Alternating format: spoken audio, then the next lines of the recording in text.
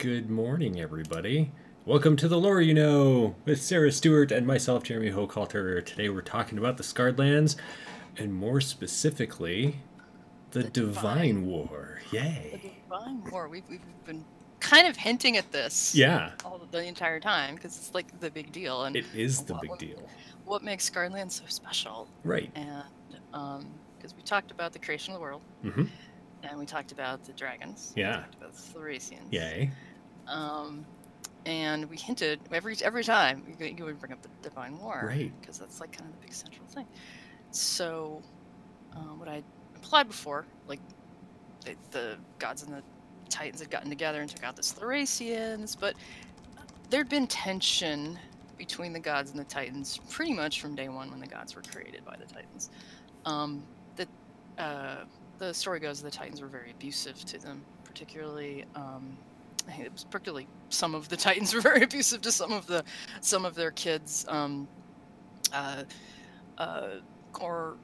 I'm gonna get this right this time because last time, right at the end, I caught this. Right. I blame allergy medicine when I was talking about Gormoth for whatever reason I said Chardoon and I caught it like right as we stopped recording. I was like, Yeah. what did I do? Right after this.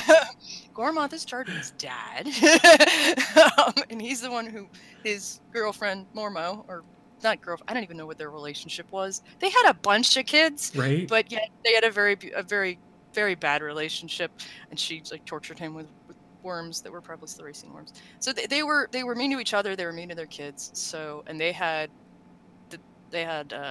actually only had one kid together, which was Chardoon, but Mormo had a bunch more kids beyond being with Gormoth. So they had only had one kid together. But Mormo was a touch and go, not so great mom, and Lethane, not so great mom. She was pretty awful, and she had two of the gods' kids. Really, the only mom who was kind of nice was Deneth, which admittedly she had a lot of kids too. So, and Mezos, touch and go, possibly pretty abusive in there too. So abusive parents, and plus the ones that weren't their parents, just gave them shit too because they were bigger and meaner and all of that. So like everybody hated it. Gorak wasn't anybody's parent, but he was just an asshole. Beat everything up and destroy all their toys and cat him and whatnot. So gods eventually were like, we've got to stop these guys. But it was kind of a long lead up. You know, there were little spats, there were little issues, but it was never pushed all out war. But the writing was on the table. Like the dragons were like, something's gonna go down. We're leaving. Goodbye. Right.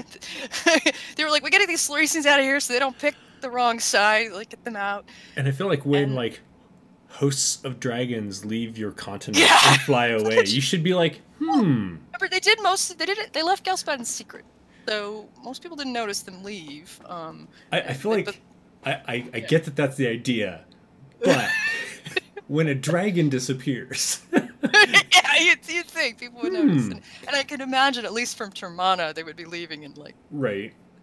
It's like geese, you know, dragons flying over. Like, you just don't want them to crap on you as they fly over. No, or like burn a random village down or something like that. Yeah, geese are bad enough. Right. Sorry for derailing on that one. Anyway, anyway, so all this happened. So this is definite this prep, and there's this implication that the gods got together in sort of a council on occasion, where the major ones, or most of the major ones, maybe some of the minor ones, would get together and discuss things in some kind of neutral territory, because the gods mostly only got along with each other because they had a mutual enemy. Because the gods have issues with each other, because just in terms of morality and alignment, you know. Madriel and Belsmith, the twin sisters, did not get along so well. Yeah. Not so much. So they would get together in these councils. And I implied before, I talked about Arcanthus before, which is one of those councils when he was like, no, we shouldn't go to war, try to be neutral, and then Vangal and Matt and Vangal and Belsmith and Chardoon killed him, ripped him up. So that happened before the war, but leading up to it in one of those council meetings. And the other thing that happened, and this is talked about in the final book that was published in 2004, was that they made this device called the Seraphic Engine, which is this kind of, what the fuck is that? This weird thing. And it was like this interdimensional, complicated thing where they got all these minds of genius engineers together with the idea of how can we take away the Titans' power? How can we sever them from their power so that we can actually defeat them? So they created this thing, and they were really hesitant, should we use it? Because it was very much the like nuclear kind of threat here of like, do we use, and were the Titans aware that they built it too, which is debatable. And where did they build it? And that's evident that they built it on top of Mount Namul on the continent of Asherak. Mount Namul is like if you're familiar with Discworld, and there's that huge mountain in the middle of the in the middle of the disc. Well, Scarn is a sphere. There's this huge mountain in the middle of a continent that goes off into the sky like it's in the middle of a mountain range, so it's not like it's just solo on its own Mount Doom, but it's still so far above anything else in the range. It's like that one skyscraper in Dubai that's like bigger than everything around it. Even though there's a bunch of big things around it, it's like that. And it's apparently flat topped, and despite being like the top is almost interplanar. Weird stuff's going on up there, and that's where the Titans get together to birth the major gods. So 2 Titans would get together, or that's the implication. At least some of the gods, they get together. We're gonna make a god. And we're gonna go up here, and we're gonna do something. It's not clear. Do the do or throw our magic together in a bucket and see what happens. I don't know. It's not clear how, because sometimes like there always was a lady god involved, but there wasn't always a gent god involved. So that's fair. And Keely's parents were, but then again, you can change forms, and who knows, and whatnot. So, and I just can't imagine, honestly, Gormoth and Mormo doing the do. It would be the hate do. It would be very, very angry do. Yeah, that's fair. Explain a lot. So they get together in Mount Namul, this mountain. So that's kind of logically where the gods get together to do their councils, probably, and definitely to build this engine. And how the events unfold, there's a couple of references to the Seraphic Engine. There's a lot that imply that it happened at the beginning of the war, like that it maybe have triggered not necessarily triggered the war, but triggered the fighting, not the cause, but the fighting. Right. There's one reference that says toward the end of the war, but honestly, that doesn't make sense to me because the destruction that entailed just doesn't make sense that it would be at the end of the war, because so much else was going on, and there would be no reason to use it because you've defeated all the Titans. Right. So it doesn't map. So I'm pretty sure it happens at the beginning of the war, and that one reference is just wrong, which is fine. It happens. Or it could be like somebody got some like sage in Asherak had their book wrong or something like that, or whatever. But it pretty much is clear that it happened at the beginning of the war. Now why they used it and why they go to war, a lot of different things imply that happened, but the most of the lore talks about one trigger that kind of made them go, they've gone too far. Yeah. And it's all in Keely, and of course it's all down to the trickster god Keely. And Keely goes and decides to fuck with Mezzo. It's like, I said do the do, and yet here I'm saying fuck. There we go. So to just mess with Mezzos, and it's like, I'm going to steal his magic cloak for reason, because I'm a dick. Right? Because. So when Keely goes and steals Mezzos' magic cloak, and Mezzos is like, think like Doctor Strange, with the cloak that's sort of self-aware and does all the things. So Mezzos, 6-armed magical titan, has this magic cloak. Keely snags it. And Mezzos gets wind that it's Keely that did it, gets very upset, and takes away Keely's power of being a god. Now, if any Titan could do this, it's probably Mezzos. It's his epoch. And so he's already the most powerful Titan at that point. And also he's a Titan of magic. So he's like in tune to stuff that a lot of the other Titans just wouldn't have, kind of isn't outside of their sphere of influence. It's not within their domain. So takes away all of the power that makes Keely an uber god, and basically severs his connection to his followers, or her followers, their followers. And Keely goes to the rest of the gods and says, no, we can't do this. We can't, if they can do this, we can't fight them. We can't let this happen. If they can just boom and take away our powers, we're screwed. And the gods were like, yeah, this is going too far. So that's when they were like, we've got to take out Mesos. And that was sort of the deciding factor. Now, did they kill Mesos? Did they attack Mesos before or after using the Seraphic engine? That's a debate. My thought could be that they use the Seraphic engine, Mesos shows up going, what the hell did you just do? And they felt fight Mesos. something over here. Or they attacked Mesos. The rest of the Titans go to Asherak going, what did you just do? You killed Mesos, and they turned on the engine. But clearly I think one followed the other, which exact order, a bit fuzzy. In my mind, it makes maps to me that Seraphic engine first, because they've got to weaken Mesos. How did they weaken him? Right. Oh, he's so powerful. But we know that he was drawn to where they were, and they basically ambushed him. And I don't know if I put the picture up, but all of the what became the Victor gods, all the major gods, or the major 8, the big 8 as we call them, got together and pounced on him and destroyed him. Now this destruction, because of what Mesos is made out of, he's basically raw magic. So there isn't like a physical form left behind. You can't kill a Titan per se. Right. They can either entomb one, like chain one up, or you can kind of sunder them, but their bits are still alive. Horrible when you think about it. And the sundering of Mesos basically just shatters magic. And so Mesos doesn't just sort of like, oh, there's an arm here and an eye there or whatever, like some of the other Titans, but it just explodes in magic that covers the whole globe. And the magic, instead of like being recoverable easily, it kind of gets absorbed into things all across the planet. And the next generation, there's a lot of sorcerers born, to say the least. And a lot of people just suddenly like, I have magic all of a sudden. This magic sort of seeds the whole planet. But then that shockwave hit. And this is why I think it ties in well with the engine, because a lot of the use of the Seraphic engine was very verboten. It was a very bad thing. And when they triggered this thing, it was on for half a second. I mean, it was not on long before somebody's like, bad idea, turn it up.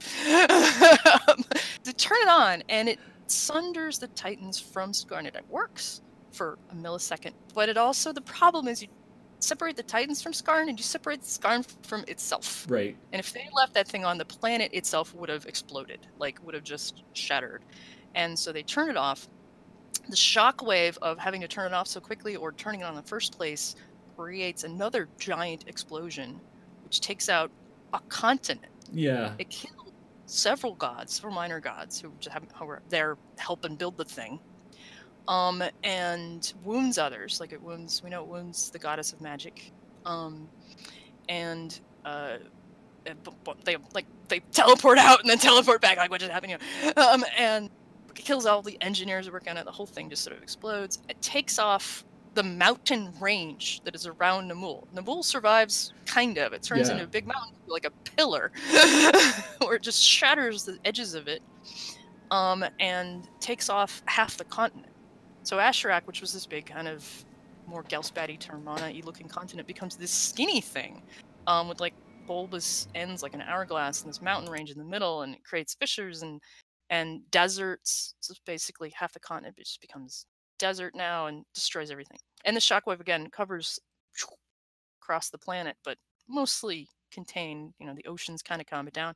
Imagine some waves and tsunamis probably hit. But this is the triggering event of the Divine War. At that point, like everybody's like, something just happened and across the world, So that's why it maps to me that, because the gods feel really bad, because Asherak as a continent was the kind of the home. It's called the cradle of the gods for a reason. It's where divine worship began. It's where a lot of races began and then migrated to the other continent. certainly where the humans began. It's probably where the elves and halflings began. Um, and they went eventually got to, over the course of millions of hundreds of thousands of millions of years, they made it to Gelspad. They made it to the other continents. But the followers of the gods in Asherak were way more devout.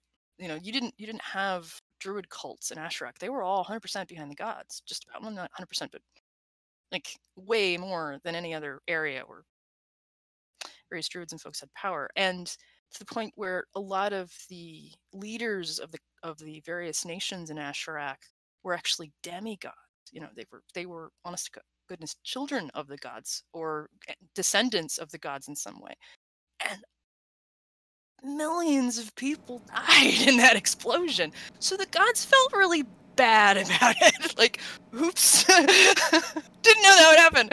And spent a bunch of time there just trying to clean up and patch up and save people. Imagine Madriel running around right after that going, patching wounds. Right?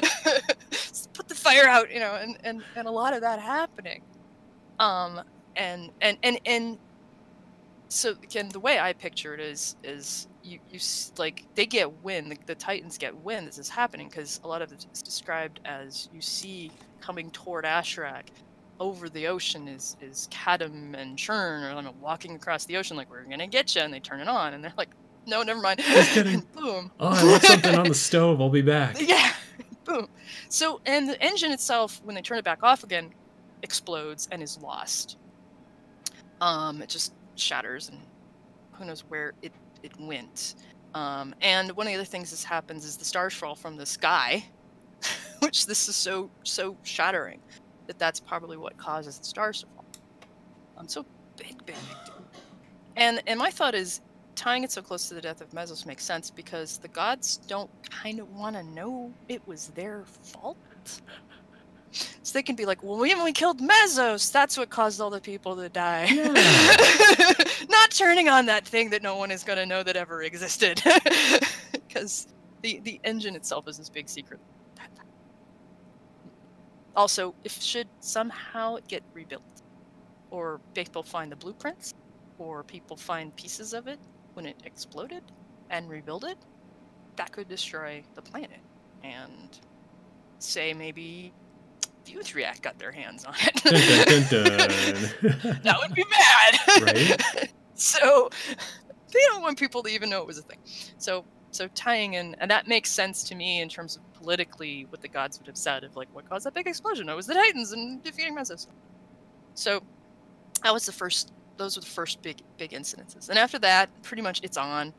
And after the gods kind of patch up Asherak, and Asherak really at that point, after that, pretty much stays out of the war, because they're licking their wounds for the next 100, 200, 300 years. You could argue they're still licking their wounds now, and 50, 200 years later. Pretty much the battlefront moves to Gelspad and Termana. Because who cares about the Fenrir? There's nothing going on there, and the dragons have kind of, nope, you're not coming down here. So those two continents are where the bulk of the war takes place. After that, and one by one, the gods go and fight their parent titans. But in the middle of that, the gods have gathered up all of their followers in ginormous armies. And believe me, some of these gods are really good at rallying their troops. In fact, before the war, it's like, rewind a little bit, what was happening in Gelspad before this madness? Chardun, the lawful evil god of slavery and chains and just conquering, basically, in a way that kind of the other gods sort of failed to do, had created these followers, these dwarven followers, called the Charduni dwarves. They basically modified dwarves into dark dwarves, and they started on Termana, but through some means, I'm guessing probably some kind of magical gate, they started conquering Gelspad, starting on the farthest west coast and just tromping their way east across the continent. And at the start of the war, they conquered like 3/4 of Gelspad at the start of the war. But just like the north corner was pretty much okay, but they'd conquered their way across Gelspad. And when the gods were like, no, we gotta fight the Titans now, Chardun is basically like, I want to switch your focus. I know conquering Gallspot's been fun, but now you're gonna fight the Titans. And Nor's like, yes, sir.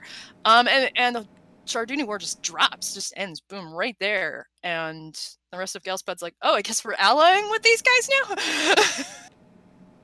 And suddenly, these Dark Dwarves who they were allied with are suddenly on the front lines in the war, and the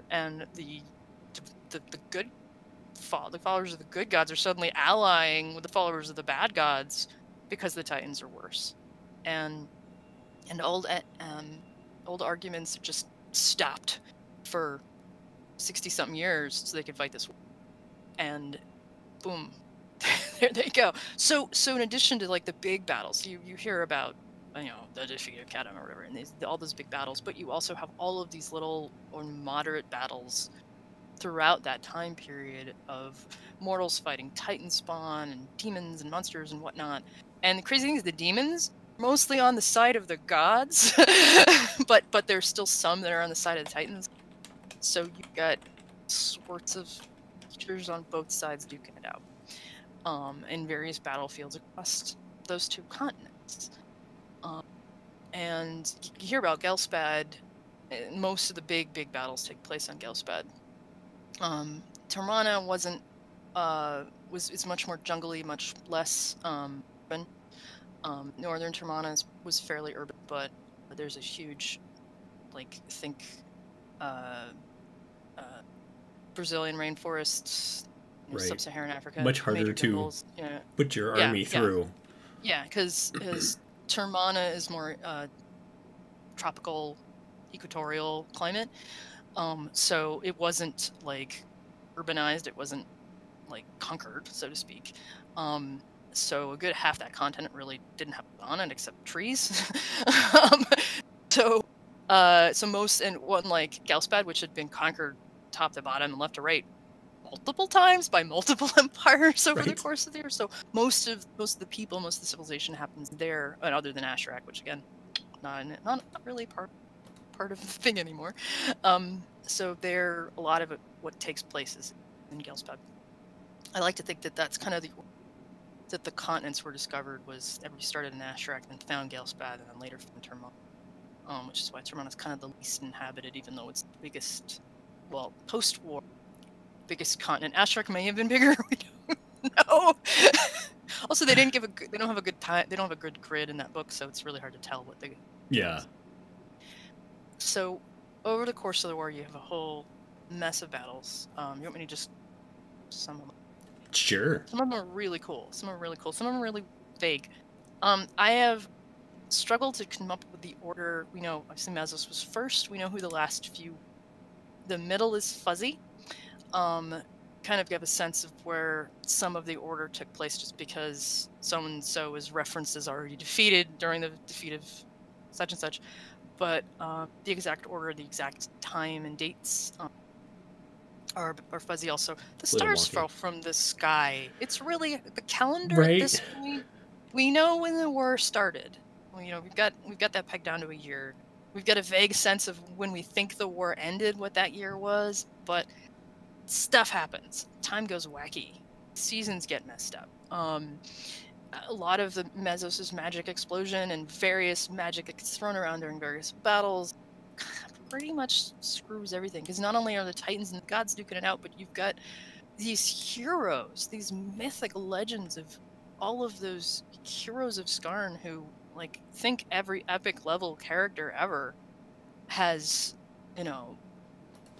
beating each other up, so your traditional D&D Uber guys who all the spells are named after.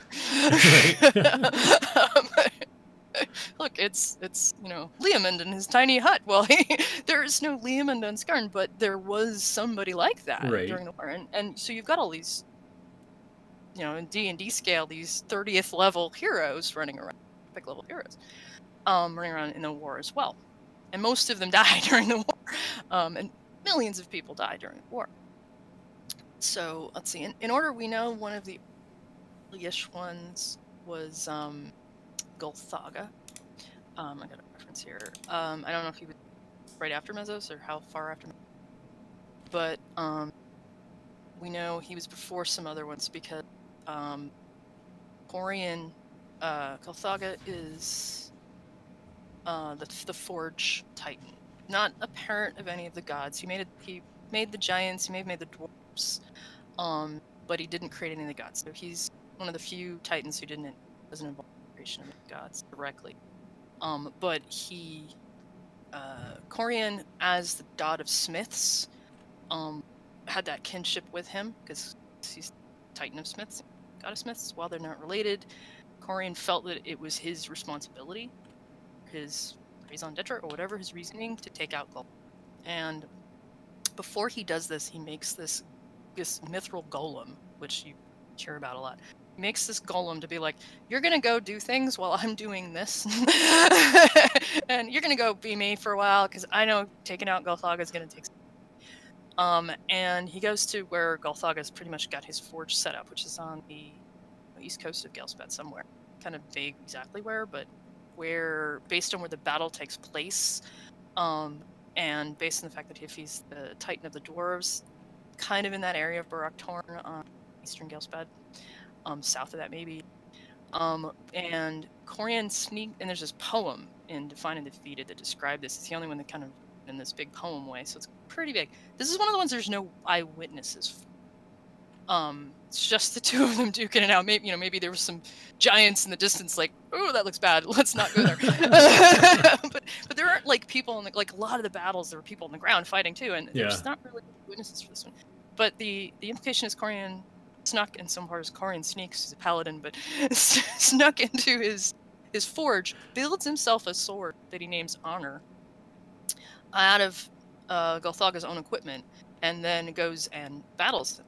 And Golthaga comes back, and they fight it out. And Golthaga, I think this is toward the beginning of the war, because Golthaga, the poem goes that he heard the cries of his brethren and started to get worried.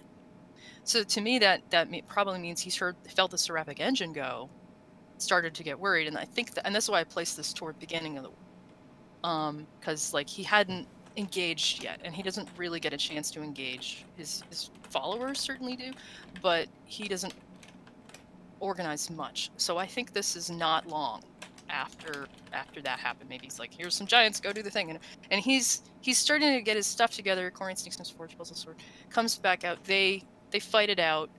You can see the scar across Galespad. There's this thing called Corian's Cleft, which was Corian's sword coming down and putting a crack in the middle of the land. And eventually he, I want to get it right, he cuts him in two. This is like kind of a classic move. This happens a couple of times in the war, where they do kind of this vertical slice of cutting a Titan in two, and basically, left side over here, right side over there. And in the movies and everything, at that point, they slowly apart they don't die. Go back together again. But not for this guy. He's still alive.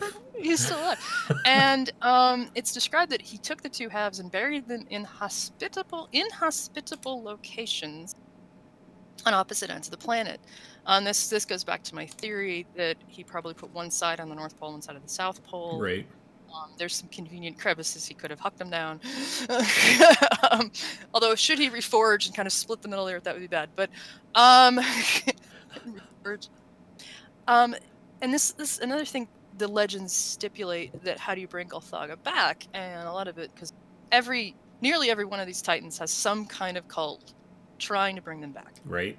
Their Titan spawn, and there's these giants who are looking to try to bring Daddy back. The dwarves are like, no, but the giants loved him for reasons, and the mythology stipulates that while they love to find his body, that it's not his body they think they can do it with, but his anvil and hammer tongue. That his power wasn't in his body, but in his instruments.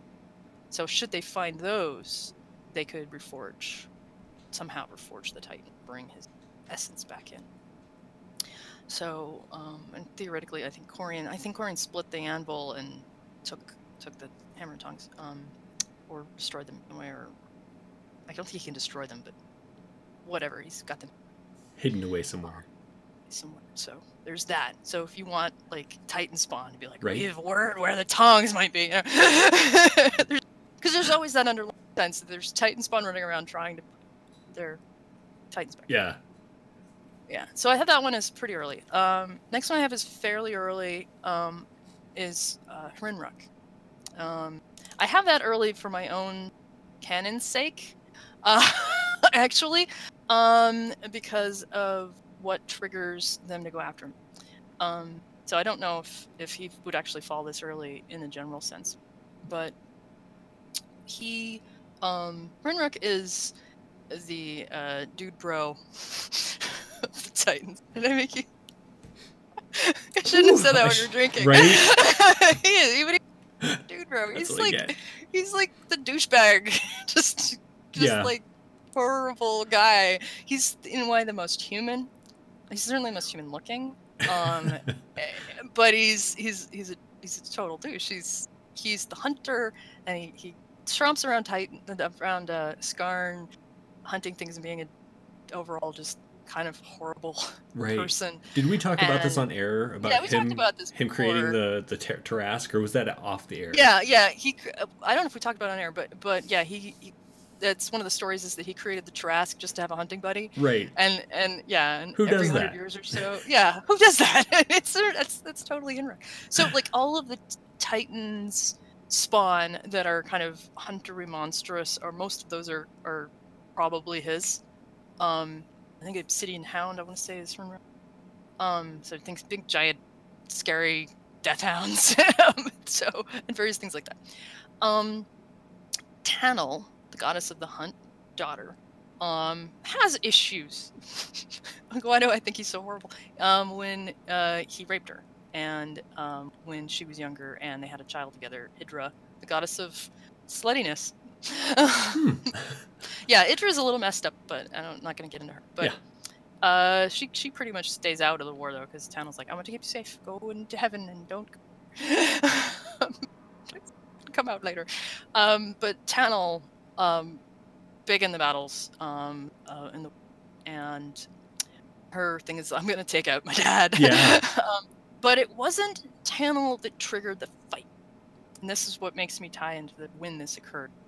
Because Hrinruk, in one of his... He kind of was like flipping about the war. He's like, oh yeah, the other Titans are fighting the gods. I don't care. I'm not really against the gods. They're fine. Some of them are sexy, you know. I don't have problems with them. They don't have a problem with me. Great, you know. And he actually... Great. And he thinks that Tanel actually likes him. Like, despite his abusiveness. I'm making Scarn great again. It's all right. Yeah. He's pretty awful. Like, I'm trying to remember who Tanel's mom is.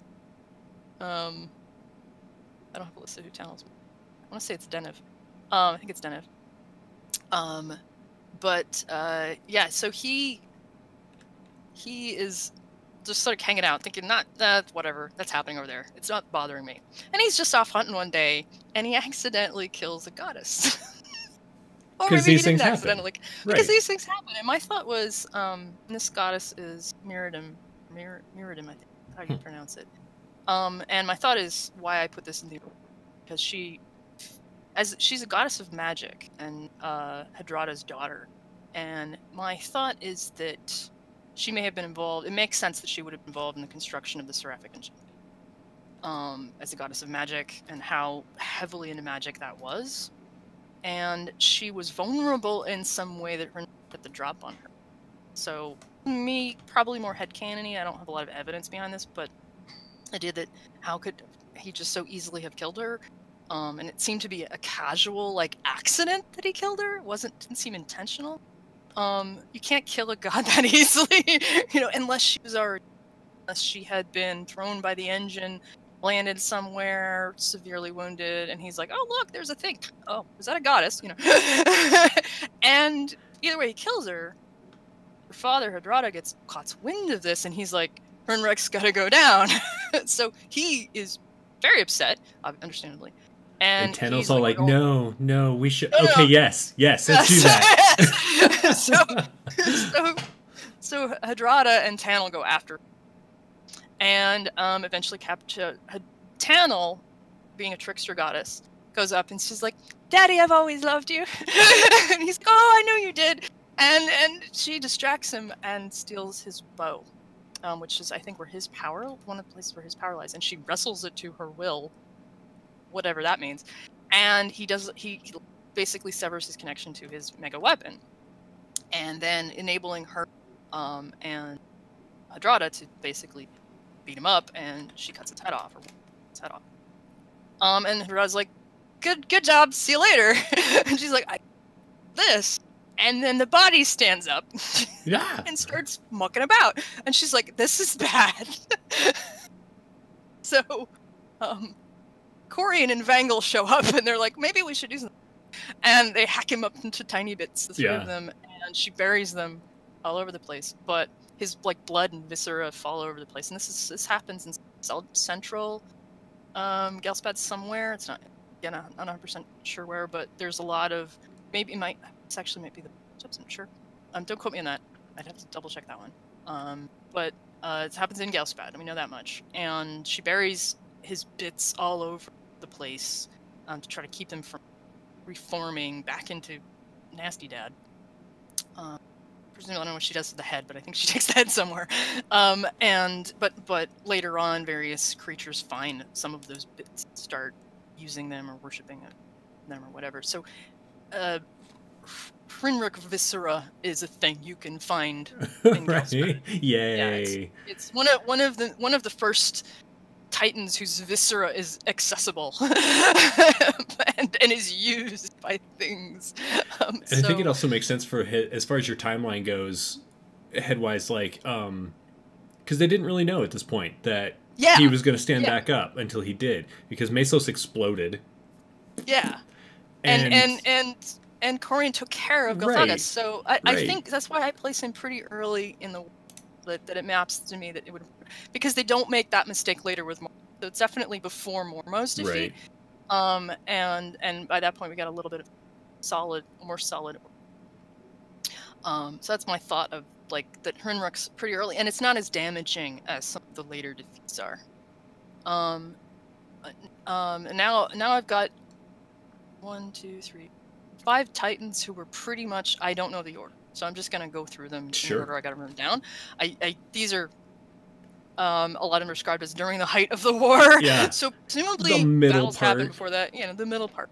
But I think the most famous defeat in many ways, at least in terms of one of the first ones you hear about when you start reading, is Kadam, because it just says the biggest impression on all of Scarn, because it's where the Blood Sea comes from. Right. Just the whole right side of the map that's colored red. Yeah, and I also think this one's fairly early. Well, we know it happens before some of the other ones because the Blood Sea is referenced. Gotcha. But also because the Mithril Golem's involved. And the Mithril Golem isn't mentioned in a lot of battles, so I think it's involved fairly early. And also, when it was Corian, maybe this took place while Corian was off taking out Golthaga, is when Corian's not involved in that fight, but the Golem.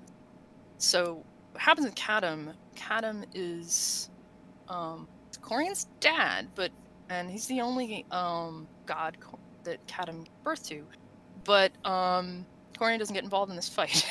So I'm not gonna take out my dad. But Belsmith, Vangal, and Chardun, the 3 evil gods, lawful, mechanic, neutral, evil.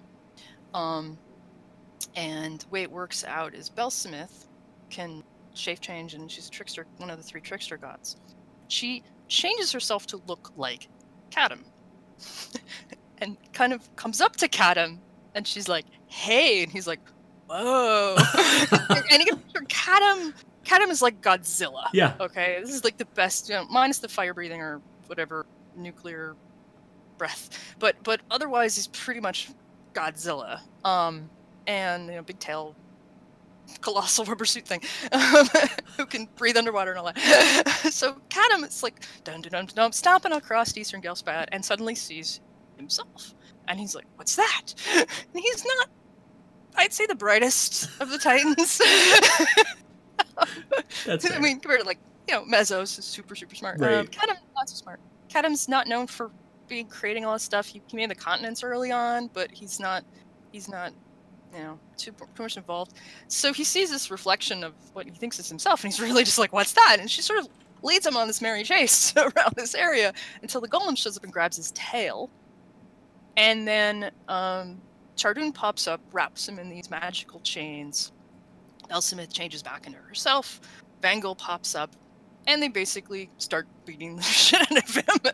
And the chains are, man, can't do anything. And he's trying to fight, and the golem is like grabbing Golem. And you picture the golem as probably half the size of any of these guys. Right. but I think it is important to point out that he is enormous. It is enormous. Like 500 feet tall. Right. And he's still like half the size of any of this battle. And he's got the tail, and he's just like, oh, not gonna move. And Kadam like turns, and he just grabs the golem, and you can see the fingerprints of Kadam in the golem's shoulder, like 200 years later, there. So that happens. And then Bellsmith steps up while he's dealing with, and she stabs him in the chest, cuts him open, and rips out his heart. And at that point, he's severely weakened. And Chardoon and Vangel, they pick up this giant hillside that's in the middle of this plain, grab it, take the chain and chain him to this giant boulder. And Vangel lifts him up and hucks him into the ocean. And kind of aims him toward the Scarnland's equivalent of the Marianas Trench. That's this massive trench at the bottom of the sea, off of eastern Gelspad, very, very, very far ashore, many thousands towards sort of the middle of the ocean. And it was a halfway point between Gelspad and Termana anyway. And he falls in the bottom of the sea, and heartless, but still alive because Titan, right. And starts bleeding. And through his magic, I know Vangel's aim is, of course, perfect, and he ends up, at the very bottomest of the bottom, rolling along and then down there. And Kadam is can't get out of these chains, and he's totally weakened, and now he's bleeding. And over the course of, and when he hits, a tsunami hits, right. And this tidal wave comes out from where he splashes down, because I think this is a asteroid hitting the ocean. This is a sizable chunk of something, right, hitting the ocean. And he's also the earthquake mountain shaker. So even when he hits, he's still like shaking and stuff. Creates this earthquake, creates this tsunami, which is now the water is contaminated with this blood, and this blood wave, this blood tidal waves, comes out and crashes across the area and goes south to Termana and west to Gelspad. The damage to Gelspad isn't too much, because I guess just the way the waves were heading takes some damage. It does take out, does damage some areas, but not a lot. But to the south is the bulk by far, and it takes out about of the continent of Termana, just washes it out. It leaves this big bloody lake in the middle. So if you look at Termana, it's like the Blood Sea is almost through half, and the northern shore is just trashed, and there's like blood bayous up in one corner, and cliffs are on the other side, and then there's a big lake in the middle, which is just yuck through most of it.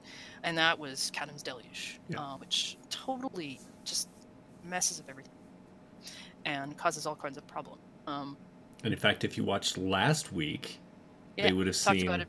Yeah. Birthing Cyclus and all of his other things. Time. Oh, your audio's cutting out. Sorry. Can you hear me now? Yep. Okay. Don't know what. Turned my head wrong. Internet problems. Probably internet problems. My housemates woke up and they're starting to play video games. That's all they do all day. At least on a Sunday. They usually sleep in until at least 2. Okay. So anyway, Kadam's Deluge, all sorts of bad stuff. Where this happens in the war again, it could be after some of the other battles I'm going to mention. Not clear, but we know it happens before Churn, so I know that much at least. Next one I talk about Kadam, Gorak, the second grossest Titan. like when I categorize Titan in terms of gross level, Gorak is number 2. So wait, which one's the grossest? Churn. Oh, I thought Hrinruk would be up there. probably up there for different reasons. Right. But Gorak is the Titan of gluttony, and he is just this big, bulbous thing, and not because of the weight issues, but because of the stuffing his face with everything issues. Yeah. He's gross in terms of his attitude, really. And just his just doesn't give a shit about anything or anyone. And one of only 2 Titans who didn't have any godchildren. One of the only Titans who didn't have any children. Period. Like, he doesn't make things. He doesn't care. He just eats things and destroys if he did, there was no evidence because he just ate it. So he did everything. So he might. Like, there's some, like he made something just to, like, give me the food, you know, and he's just horrible. And his main thing is he's got these teeth, which I don't think they get across in the art, just how big these teeth are. And he's also described in the text as having these just massive incisors, and the art doesn't show any of his teeth being bigger than any other teeth. So, I think the art really does him justice, because I think he had some massive fangs or something like that. But, he was tromping around Gelspad, and kind of their western Gelspad, or at least that's what the battle ends. And he finds this forest of these cool dark wood trees and just starts nomming on, like, you know, little French fries. And Deneuve is very upset. And Deneuve joined the side of the side of the gods against her brethren Titans, I think because of Gorak. I can see that. Because she just hated him so much. And it's like, I'm siding on the gods because he destroys my stuff more than anyone. And he had previously, he'd eaten one of the moons. He'd eaten a life off of when it becomes Belsmith's moon. And mythology's fuzzy. Was that during the war? I think it was probably millions of years before the war, like Z-Pop. But but anyway, at this point he's just nomming on this forest trees, and Deneuve's like, no. And she goes to stop him, brings Tanel and Corian go with her. Gonna be after Corian's taken out Thaga. And after Tanel's taken out Hrunruk. Both available for this. Right. And they're her kids, so there's that too. And they're like, sure, Mom, we'll help you take out the thing you hate so much. And they go and they go to take out Gorak. And one of the things she does is they hold him down, and Deneuve just goes in and starts yanking out his teeth. And it's just, this is kind of where his power is. And she just pulls out his teeth, throws them like over her shoulder, and she's just pulling out all of these teeth. And these teeth are just shattering across all of Western Gelspad Lake rain. Right. And one of the incisors falls all the way to the very southwest corner and becomes what many years later becomes the city of Fang's Fall. Weird. Where they make a city around the tooth, which is this big mountain that fell, and they build a town around it. And they fall over what becomes the name. It's on the map. But the wasteland where all these like holes are in where the teeth fell. You're looking at the map. Okay. I'm gonna read the map up on the screen and we can all look. Oh yeah. So where at? Sorry. The northeast corner. Northeast. Above the Falf. Do. This map is so hard to read on the screen. Sorry. Oh, sorry. Anyway, there's. Look at the map. Beautiful. Now it's like making me go and get the map. Okay, I don't have it. I've got a poster of it in the other room, like covers an entire wall. Oh, that's so awesome. Memorized by now. Yeah. Say the Festering Fields, but it's probably could be Festering Fields. Yeah. It's always they love them the alliteration in the Scarlands books big time. So Warning Marshes, Perforated Plains. Perforated Plains. That's it. The Perforated Plains. Is it? Thank you. Yeah. It's the Perforated Plains that I was trying to think. Perforated by the teeth. There we go. So yeah, and there's all these like whole stuff in there, and very, very dangerous. And a lot of his followers ended up there. Although a lot of his followers are also in the Blood Steppes, so I think he did some stuff in the Blood Steppes too. But the big battle takes place up there, and that's yeah. So she takes all his teeth, and then they take him and they bury him somewhere. Scar Mountains, maybe. There's up north of that battlefield. There's a mountain range. Something. There's a mountain range up there. There's I think Albadia. No, to the west of that. To the west of that? I'm gonna zoom in on this, so it's gonna get really weird looking on the screen. Titan Mounds Mountain, something like that. Anyway, that I suspect Titan's is home. Where Titan's home mountains. Maybe where they buried Gorak. Maybe. The mythology goes that because he doesn't have teeth anymore, he can't eat anymore, and he starts to get really super skinny. So, and his followers are these, and that's like, it's like so much fat shaming around Gorak, which, well, but he's got these bulbously huge, literally called fatlings. Literally called fatlings, and then these other things, gauntlings, which are constantly ravenous and hungry, but no matter what, they never feel satisfied. They're super emaciated. So, you know. I'd just like to point out, so this is what we're talking about when discussing the power of gods. So on the screen, everyone can see the perforated plains up here, and this is about where the battle took place. And Fang's Fall is way down here. She strong-armed that when she threw that incisor. That's like over half the continent away. Yeah. Half the continent away. It's thousands of miles away. It'll really make you think about when you know, if you do gardening or whatever and you're out there digging things up. Yeah. What is like to be an ant. I think the setting really does that. You're just like, wow, being a mortal Ketinas is like being an ant. Yeah. And so and the fact that they built and they actually mine the teeth, and they've been mining this one tooth for like 50 years. But again, this is another, like, the rest of them got buried, but the teeth got split up, and the teeth were clearly, from Denev's perspective at least, a lot of where his power lay. So there's these Titan spawn and there's various other things seeking power, looking for these teeth all over the place to use them as reagents or things in alchemy, because Titan pieces are alchemical. So that's Gorak.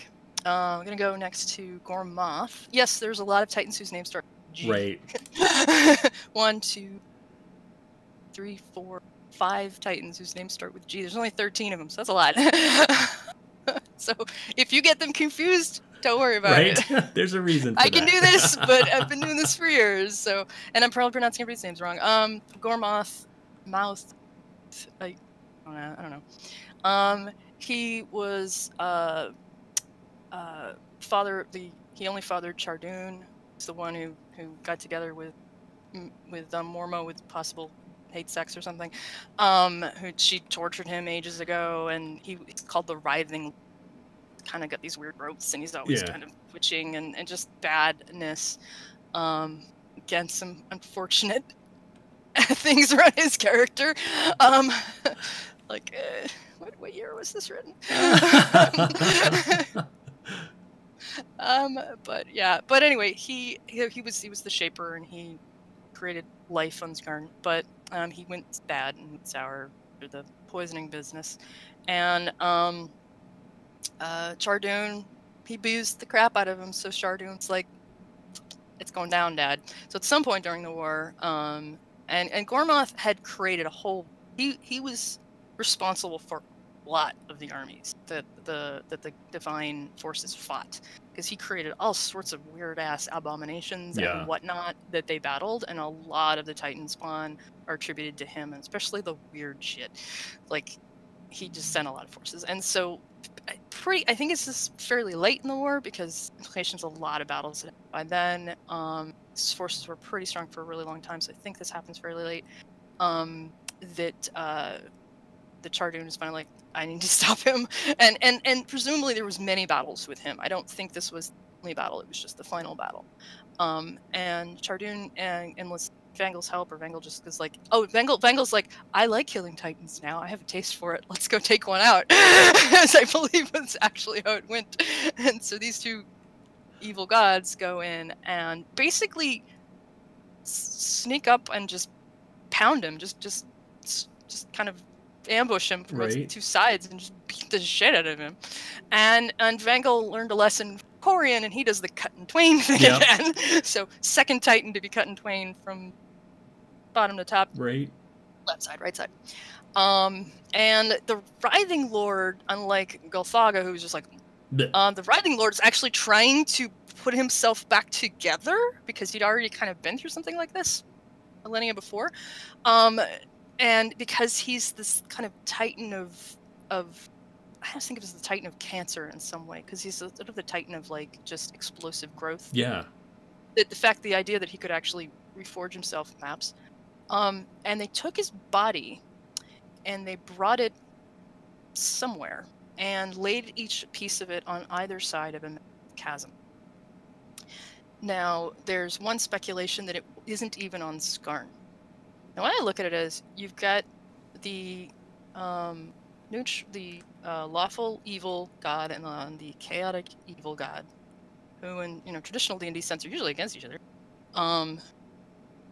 Chaos thing. And my theory, completely headcanon theory, little minimal proof of this, is that they put him on a chasm that separates hell from the abyss. Oh.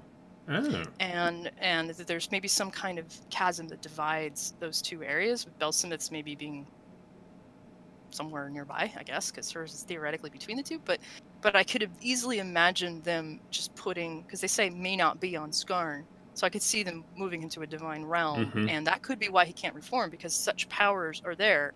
And it would make sense that they want to keep an eye on him. And it also makes sense why nobody's been able to find him, because he's got ton of worshippers, way more than a lot of the other Titans. Why haven't they found him? There's several chasms on Scarn, and there's snow and decay, and he's got these creatures and whatnot that would inevitably just spawn out of him. So if they put him in the chasm in Fenrilik, you'd think there'd be mention. Yeah. You put him in the chasm in the Dragonlands, you'd think there'd be mention.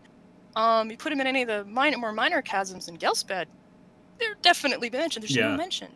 So there's some theories like he's buried somewhere in the Blood Steppes, but there's a chasm that is massive it would need to be. So that's my theory, is that it's maybe between the abyss and hell, or between two defined planes somewhere, where like a bunch of followers of the gods are there kind of watching it. It's like these little bugs form around him, and little weird creatures and abominations just sort of crawl out of his flesh, and they're like, nope, you don't get out, or something. I feel like that's somebody's day job. They just have to sit around his body and be like, nope. Sit around and keep an eye on Gormat's body as it screams at each half of it across this chasm, and it's just horrible torture. And did he deserve it? It just feels pretty awful. But maps any kind of level of torture that Vangel or Chardoon would do. Yeah. So, like, it is. I think it's important to point out that like the Titans sucked really bad. So does Vangel. Vangel, but at least there's just one Vangel. So horrible, absolutely. All three of the evil gods are bad, but Vangel is particularly bad. Yeah. He's got like bloody dreadlocks and like smells of gore. Yeah. Flies like to hang around him. Big bloody axes. And I feel like he wouldn't be one to just like let that like wash off or whatever. He's got to go out and reapply, Yeah. Yeah. He's think of like what's left of super bad and just super chaotic bad and super just bad for the sake of bad, because he doesn't get his power from worship like all the other gods. He gets his power from battle. He wants people looking out. Right. He loved the war. He got so much energy from the war. He's still living off of it 150 years later. Only now he's like, maybe we need another war. I'm feeling a little. What hungry. can I do? Yeah. So but he also knew that if the Titans had kept up what they were doing, and why he sided with the gods was because he wouldn't get any power left if they kept going what they were doing, because there needed to be things to have war, because you just can't. He's not a nihilist. You just can't destroy everything, because he's realistic and smart enough to know things need to be around and things still need to be born in order to fight later to give him power. So it's like, fight, have babies over there, and then they'll fight. And then, right. In fact, that mentality is probably, and I know we'll get to this, but I think that's the mentality that is like the one thing that kept him from murdering Denev at the end. Yeah. But like, we'll get to that. Yeah, I still need, we can't destroy the world. He's not just destroying things for the sake of destroying. Right. So that was okay. Mormo's one of my faves, and there's a lot of lore, and she's fun, and I think, on the evil scale, I consider her less horrible than a lot of the Titans. I also like snakes, so. That's fair. I like snakes. It helps. So she's this Titan that's basically almost a colossal snake golem in some ways. So there's like this ideal miniature for, I wish I brought it. Let's see from the camera anyway. That WotC came out with ages ago. It's a huge snake thing. So she's just this massive woman made of snakes. And her and Denev really don't get along very much for reasons that aren't necessarily 100% clear. But Mormo also gave birth to more gods than pretty much anyone. Maybe Mesos and maybe Denev, depending on how you count, and if you count all the genie. But she had Madriel Bellsmith, the 2 elf gods, Chardoon, and Manawi, the goddess of the sea. So she was busy. She had a lot of kids. And she has a lot of followers, a lot more Titans do. And prolific in terms of that. And followers who she actually seemed to care about. The hags follow her. Mm-hmm. What are called the Gorgons, which you'd think snake-headed women, but like Medusas. But Scarn has 2 other things called Gorgons, which are bald humans with snakes coming out of their abdomen, and lion-like black icky things with snake manes, because Scarn has to be different. But they're called greater and lesser Gorgons as well. So, and there's Medusas running around too, and lots of other snake-like creatures, lots of various cults too.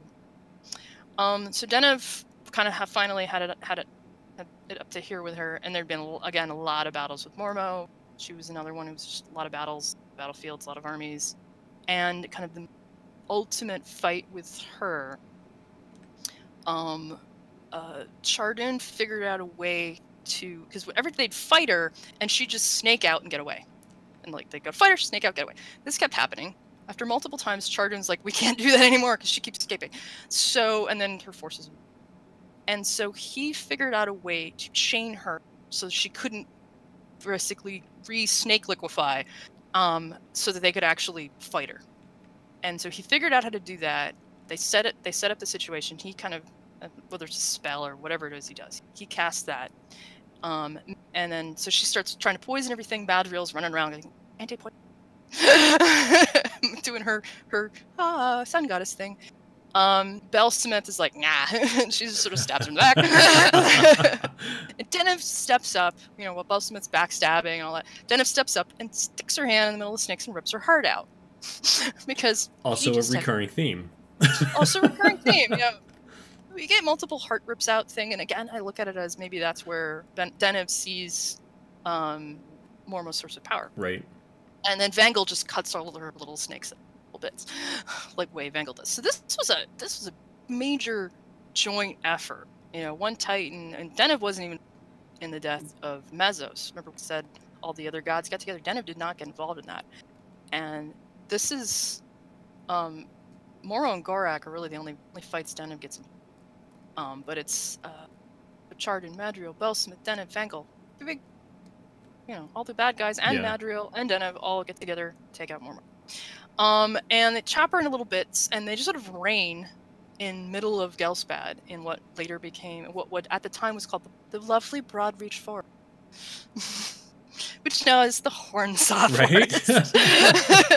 It's the centerpiece, and it's pretty central to Scarn, and annoyingly makes travel across the continent really difficult because it's such a huge landmark in the middle of the continent that is really impassable because of just all of the horrible crap that's there. Lots of monsters. It's almost certainly the most deadly forest of Scarn.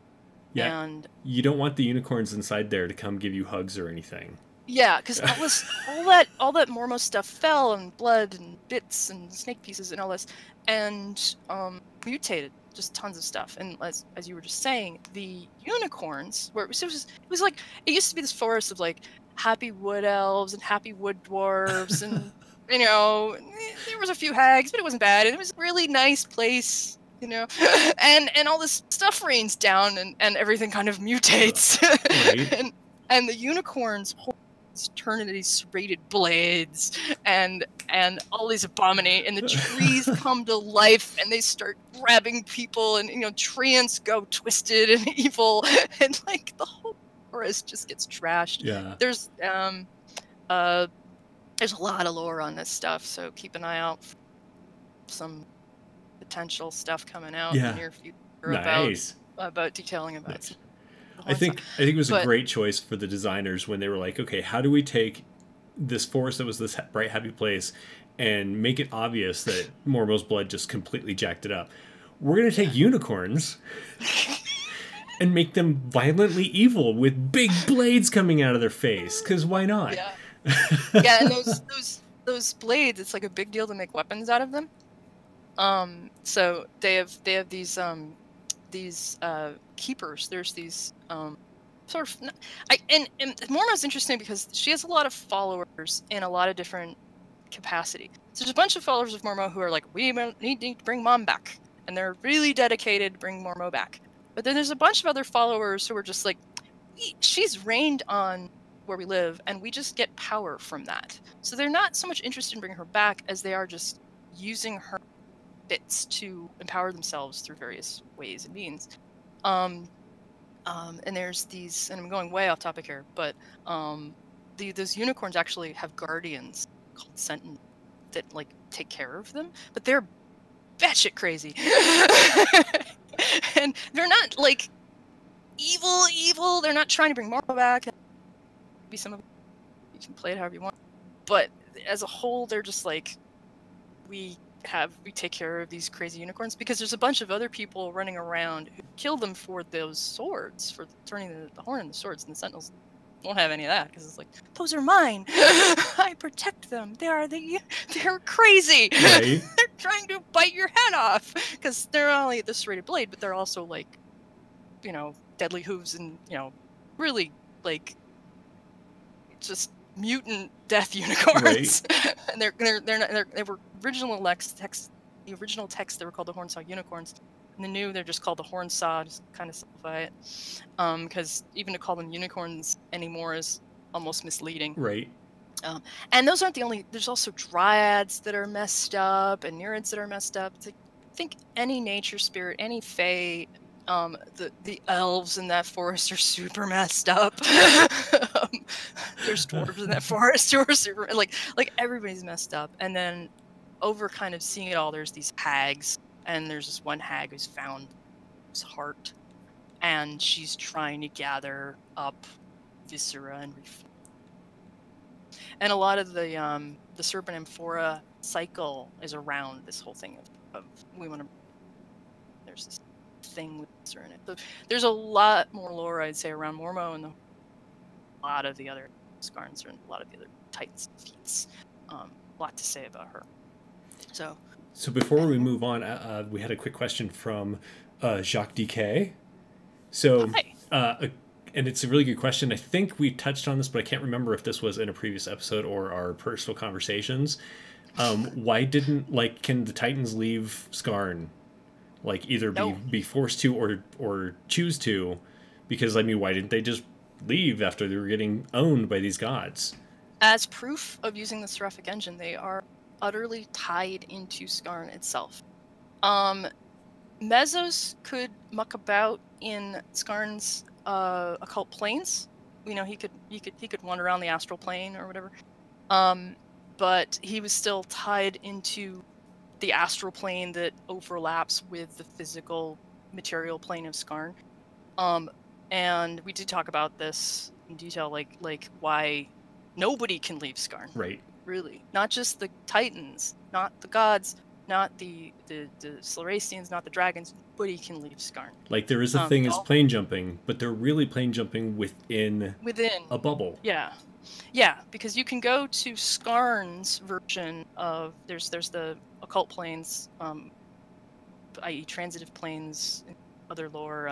That would be the astral plane, the ethereal plane, shadow plane, and then Scarred Land adds the dream plane. So it's 4 planes. They're basically overlap with the material plane. Then there's the elemental planes, of which Scarred Lands actually has 6. So the normal 4 plus positive and negative energy. But they're not overlapping it, but they're still completely tied in. Scarred Lands has its own city of brass and elemental plane of fire. So they're Scarred Lands' own version of them. And then there's the divine planes, which is the heavens and hells and limbo and various places where the gods rule. And they're, again, completely tied into Scarn, completely isolated. You can't go to Vangel's Abyss and somehow cross it to the bigger abyss and go find, like, Orcus, and unless there's a... Yeah. The creatures that exist there aren't even demons and devils in the way that, like, people from Forgotten Realms think about them. Like, they're Titan spawn. No, they're demons and devils. Are they? They are demons and devils. Yeah. They are outsiders in that sense. Whether they were spirits that the gods found that they turned into demons and devils. And if you, my theory of how Scarred Lands got split off from the rest of the multiverse is when that the idea that Scarred Lands is trapped in some kind of a bubble to contain the nameless orb. That when it was bubbled, its own outer planes were bubbled with it, its own version of the outer planes. So in theory, those outer planes already had things on them that already. I like to think of it as Orcus is one of my favorite examples, because he's such a pronounced creature in traditional canon. Is that maybe like this concept of Orcus gets split, and that there's a demon by the name of Orcus who's got goat feet who lives in Vangel's Abyss. He's not super mega powerful demon. Right. He's just, he's powerful, but he's not. He doesn't things necessarily because Vangel has full control over everything. But he still gets in the way and stuff. And maybe he wants to find the rest of him. So he has a vested interest in opening this bubble that contains Scarn. Yeah. Plot idea right there. Right. Why would the demons be against Vangel? Because they want out. There's. Did I play with that plot point? Yes, I did. That's fair. Yeah. So maybe that. So and there is some indication that one of the Sethris is another one. One of Belsmith's daughter, Sethris, that father was a demon prince.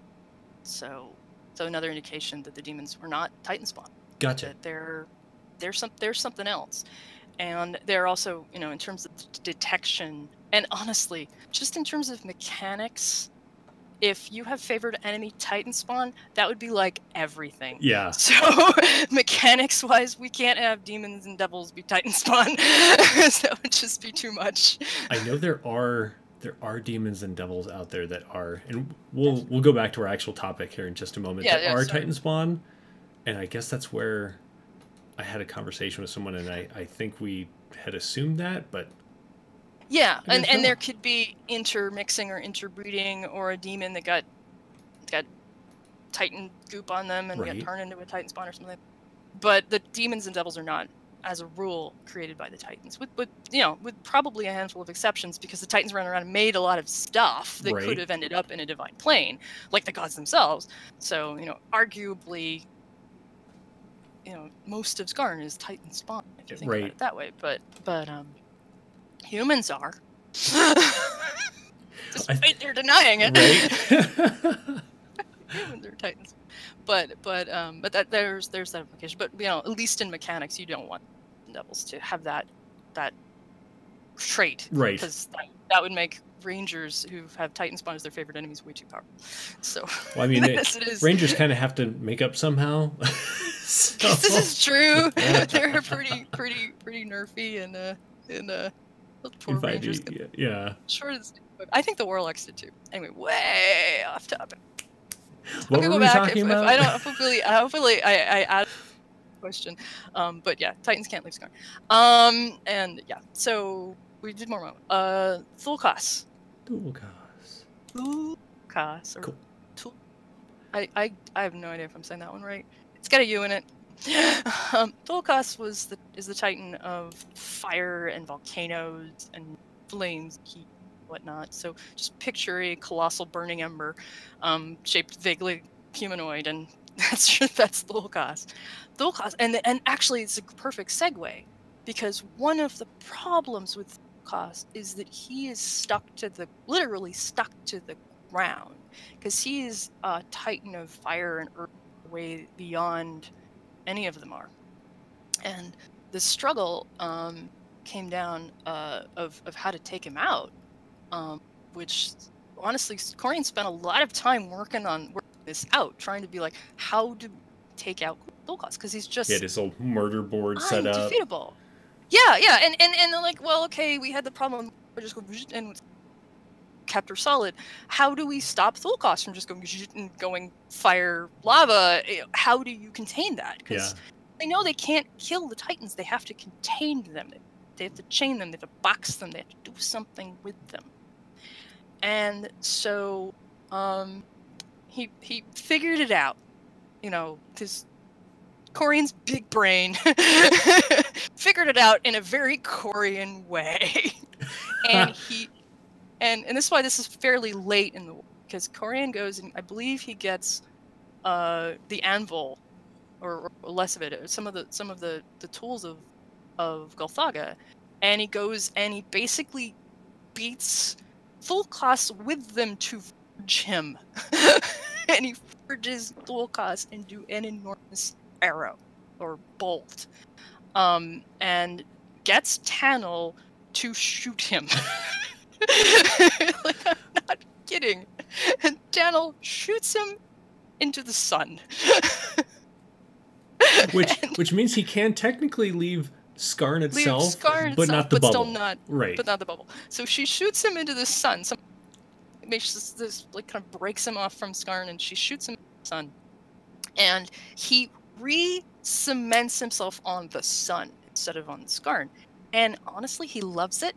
Like, all lore aside, there's a lot of implication that he's like, I should have been here to begin with. Right? Ooh, this is so nice. But he's still pissed that they didn't give him a choice, that they didn't give him an option, and would he have taken the option if they had? If he had known what he knows now, probably, but back then he didn't, and he certainly wouldn't, because darn those kids. Yeah, it's like they gave him a permanent spa day, and he's trying to be angry about it, but he's still like, this is nice.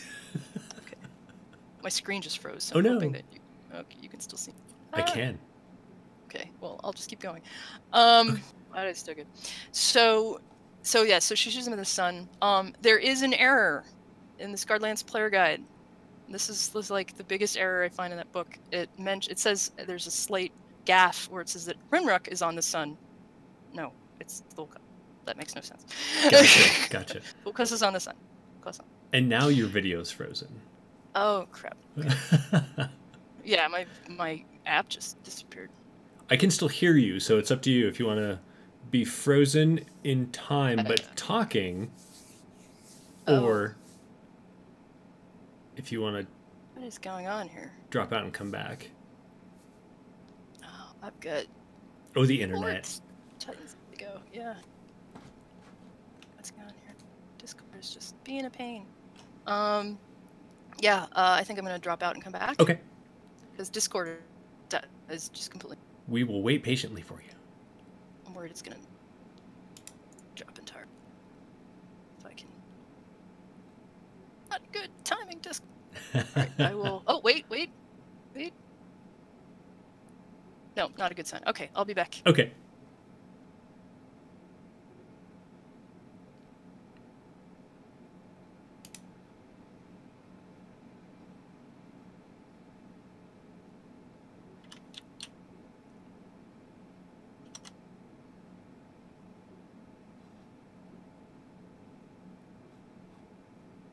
Oof.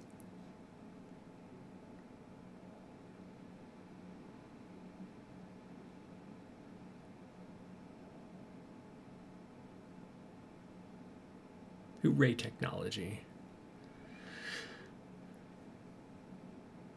Everyone who's watching, what are you doing today? Besides watching this? Anyone have a game going on later today?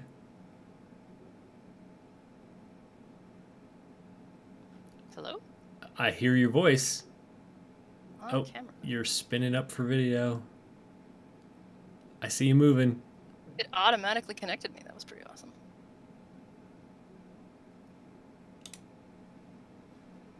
Yay. Make it big again. All right. Okay, it's working again. Yay! Yay! So sorry about that technical difficulties. We're also been going really long. This is a long story here. Total cost. Churn. All right. Churn is like my second favorite defeat. And I think the grossest Titan. Churn, Titan of plagues, and disease and bugs. I hate bugs. Probably why I hate him so much. I also like to think he's the Titan of allergies. Now I know who to curse. Perfect. It's probably honestly that's probably more Mo, but if you think about it. But yeah, Churn. Churn's defeat is unique. They had this plan. And this was very, very, very late in the war. We know this is well after Kadam's defeat, and it was kind of the height of the war. And I think it's fairly late. They had a plan. They had this whole thing in mind where the Churn was so hard to defeat for various reasons. He'd get into your head. He just did. And so they had this plan. They had this gate in Burrock Torn that they'd created that they were gonna that Madriel was gonna shove him through that would cure him of his disease and turn him into good or something. It was this crazy plan, right? and there's all this ideas and stuff, and Madriel had it all figured out, right? It fell apart utterly. And the dwarves of Burrock Torn and their god Goran. Sounds like a little bit Korean, Goran, who was what little we can think was maybe a dwarf who was uplifted to demigodhood by Korean, and the elves of that region, who were these mountain elves. So we had forest elves, we had sea elves, we have mountain elves. I assume we have sea elves. We have mountain elves anyway. Mountain elves named the Drendali, were very paler. They and their god Nathalos, who's this greater god, arguably, but he doesn't have his own divine realm. They were allies, had been allies for a very, very long time, and it was basically ruling the Kaladar Mountains together. And they had this whole big plan that they were gonna set up, and they were gonna shove Churn through this gate. And depending on who you ask, the dwarves will say one thing, the Drendali elves will say another thing, and the scholars will say a third. But what is highly most likely have happened is that Churn got into their heads and turned them against each other through his poisonous, disease-ridden yuck, and turned them against each other. So the dwarves believed that the elves betrayed them. The elves believed that the dwarves betrayed them, and they're off on this bridge. And basically, the dwarves turn their back and shut the doors, leaving the elves to have to fight him. And the elves get just massacred, and their god nearly gets killed, and they barely keep him alive by shoving his spirit into a golem. It's horrible. Can I hear you? You somebody making noise? Yeah, yeah. Okay, good. You were so quiet. I was like, I hope I still have audio. Okay. So they shove him in this body of the golem. And Churn is like, ha ha ha, and wanders off. And he's mad because they set me up. And so while his machinations worked, he's pissed that they even tried. So he's like, I'm going to take out the rest of the elves. So he knows that there's this massive elven empire in Termana. So he just stomps his way across what is now the Blood Sea, because this is post-Kadam's fall. So he stomps his way across the Blood Sea, because he's a Titan, they can do that.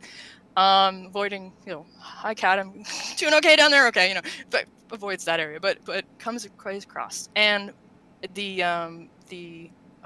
somebody alerts the elves of Termana that Churn is on his way with a mat on, prepare.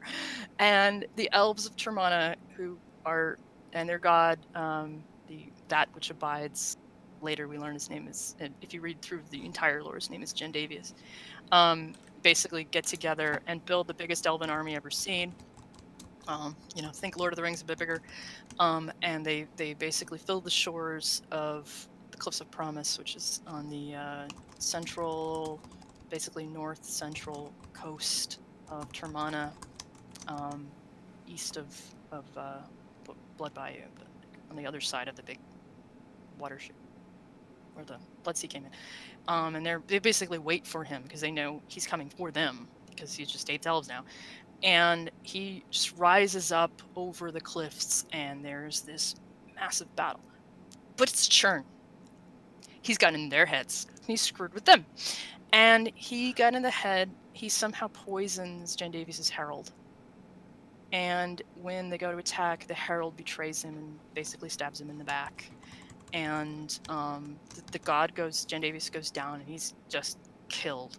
And he's killed so harshly that his name is forgotten. And the memories of him are the things aren't the things he made are still there, but the memories of him are gone, and his name is wiped out. So you look at a piece of paper with a prayer on it, and we pray to blank, just gone. It's like the death is so final, it just erases him. So the only evidence that he existed is there's a temple to someone, there's a visage, it's wiped out, just nothing. Huh. They know it was a guy, and so all that happens, and his high priest. So the herald betrays him. The herald drops. They attack the herald, and his herald is just full of Churn's worms and stuff, and it's just full of decay and rot. Clearly this has been going on for a long time. And Churn is meanwhile there, just flashing around, beating everybody up. And Gendavius had dropped these shards that the people they're in great despair. Their herald died, their god died, and they're screwed. They pick up these shards and they just rally, and the high priest manages to rally them, and they use these shards that become these spears and attack Churn. And they attempt to rally, even as they're watching thousands of people die. Every time Churn swoops his arm, thousands of fighters just die. The high priest basically runs up Churn's arm with one of these shards, leaps down his mouth, down his throat, and from the inside stabs him in the heart, because he's Vladuin and he's badass and he's level 30 and he can do this. He can do that, right? And he's one of the last heroes of the Divine War. And he kills Churn. He's the only mortal to kill a Titan. I mean, he doesn't kill. I mean, he defeats him. He stops him. He stabs him in the heart, and that stops him. In time for Madriel and Vangel shows up as Churn's down. He jumps. They cut him out. Drag Vladuin out. They're nearly dead. Cure, stabilize. And no, most of them are dead. The army is been annihilated nearly, and there's just a few hundred people left. And Vangel shows up, and he's actually Churn's son. He's the only kid Churn had, and he just sort of shows up, and he's sad. And he's just sort of oh, and he picks Churn up and he leaves. He doesn't do anything, and they're because they're Vangel, we don't want Vangel to rescue us, And he just sort of picks Churn up and leaves, and they're well, I guess that was good, right? But they're just wrecked. and the elves are cursed because of Churn. Basically, as his dying breath, he curses them. They cannot have children, and their eyes, the whites of their eyes turn black, and they become sterile, and it just and they were this massive empire. You know, at one point that empire covered like all of Termana and went into Gelspad, and there were like islands. It's like there was like an Atlantis continent that sunk into the sea. Like, I think Kadam sunk it like millennia ago. You know, there was massive continent at one point, the heart of most civilization on Scarn, and now they were down to like this detritus, broken people, and their beautiful cities, you know, between Kadam's deluge and Churn's curse, are just wrecked and ruined. Population is shattered, and there's these Charduni dwarves who are starting to get their shit together, like on their border. So, being a high elf sucks, and they go through the next 150 years. It's pretty bad. Vladoin survived though, although he spends the next 150 years basically locked up in the temple of that which abides, which is what they call the god now. Basically a hermit. And then he's the centerpiece in the Forsaken trilogy books. So a lot said about him. So cool character, way overpowered. Like I saw the stats. They actually brought stats for him about in the Forsworn, the Forsaken book, which is like of the Scarland's original publications. While there's tons of phenomenal lore in that book, the dates are meaningless gibberish. I've said this before. The dates don't map to any other calendar, and don't look at those dates with any kind of. They say old calendar. They're not old calendar. There's some elven calendar. Don't try to make sense out of them. But anyway, he eventually his big mission is to bring back the god of the elves. If and when that will happen in new Scarland's meta plot, no idea. But I'm not privy to that kind of information. But it's certainly a thing that can be played with in there, because there's a lot there. And there were stats for him for Jin Davies himself. That book dealt with the meta plot of his return and tying into the novels, and then Lost Lore book, the final book that came out, actually has stats for Vladoin and Jin Davies. So and I was just like, Vladoin's too powerful, and I actually nerfed my version of Vladoin because it did not make any sense. Like, how does he have 14 levels of thief on top of the 20 levels of cleric, and who does this stuff? But a lot of great stories around him. Nice. So does defeat of Churn, and then so Vangel brings him back to Gelspad, and him and Madriel bury him underneath this place called the Flourishing Flats. Madriel basically creates this kind of cocoon around him that's supposed to be this disease preventative, leak-proof egg for his body. It's not very effective, as it's not very leak-proof, and within the next 10 years or so starts to, at least at a molecular level. And between that and the water coming from the Blood Sea coming in, the Flourishing Flats turn into the Mourning Marshes, and the home of most diseases anywhere found on Scarn. And Churn utterly contaminates that by being buried underneath it. So between that and the that coast in northern Termana, the most very, very disease-ridden. Stupid. So final battle of this divine war, and pretty much one of the final titans to be taken down, and the last titan who really had any sizable armies is Lithene, or Lithena, the titan of wind of storms, basically. Kind of like seas as well, but it's titan of storms. This battle, no witnesses. Again, there weren't vast armies. We don't really know what happened. We know the gods fought her.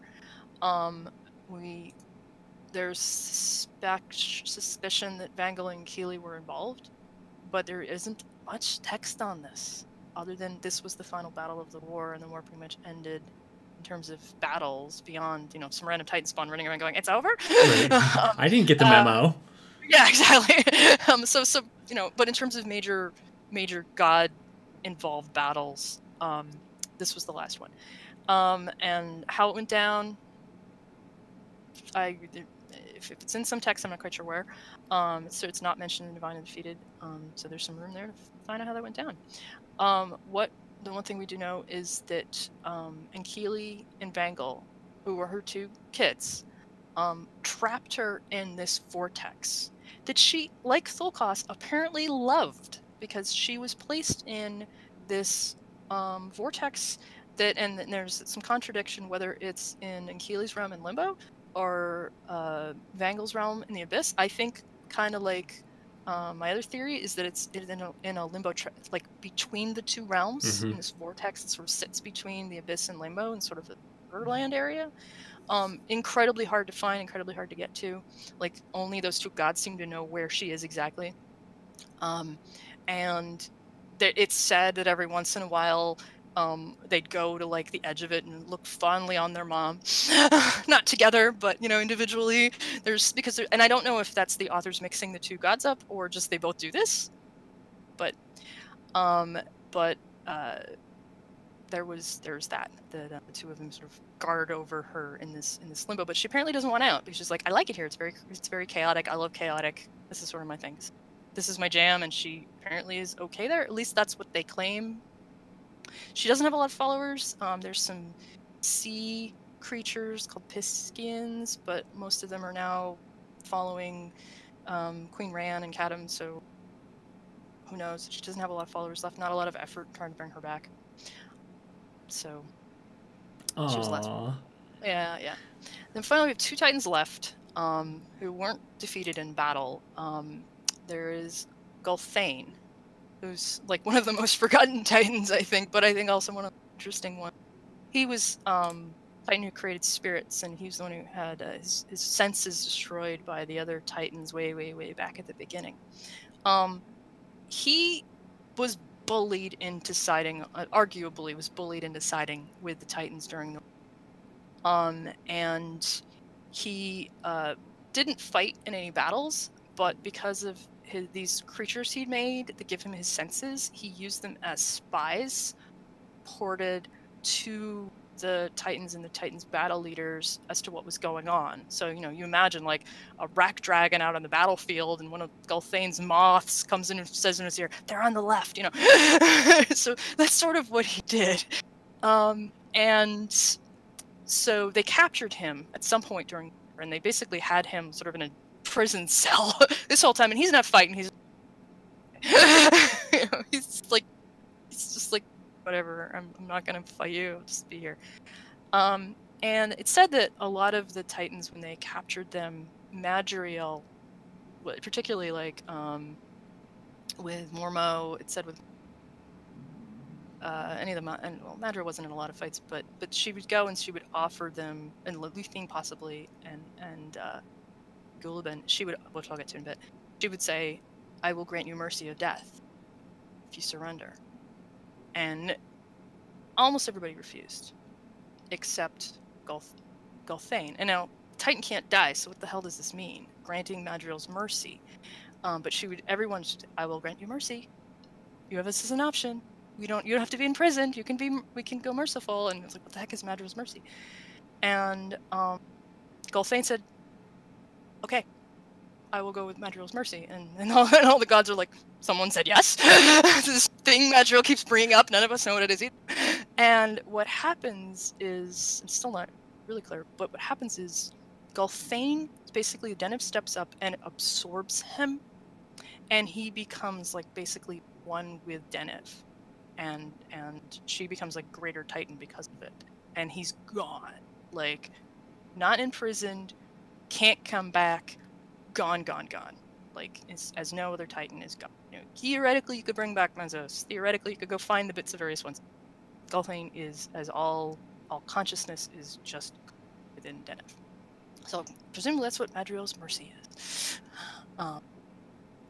So that happens, and then the very final one in the cleanup crew is our favorite Titan, Gulliban. Who she didn't do a lot in the war, but they knew leaving her around was just bad because of the fanaticism around her followers. And apparently this probably took place during the quite a bit, because Gulaben is split up across all the, basically this conscious wind that exists across all of Scarn. And the way it worked was they would just run around and find bits of her and just sort of gather them up. And eventually, Hadrada made these big 4 massive iron boxes, and they would just shove the bits in these boxes. And then Chardin, because he's a dick, created these runes outside the boxes to torture her. Because why not, right? Because why not? And then Inkili, her only godchild, her only child is a god, helped find those bits. Inkili and Tanel were the ones that found all the bits. And then Corian kind of bound her into these iron boxes. Madriel did offer her mercy, but she's like, nope. Unlike Elthania's, nope, not on me. And then Bellsmith and Arias and Vangel went out to find all evidence of her and destroy it. So Arias went into dreams, and it's like, every dream of it. Gulaben, nope, nope, nope. And they destroyed texts of her and any evidence that she ever existed, wiping her name off records. And much the same what happened with Turn's curse and the elf god. But like wiped off not just her name, but her temples and anything to do with her anywhere, because they knew if anybody had any sense that she exists, they'd want to bring her back, because she's the Titan of sexy, sexy times, and people really loved her.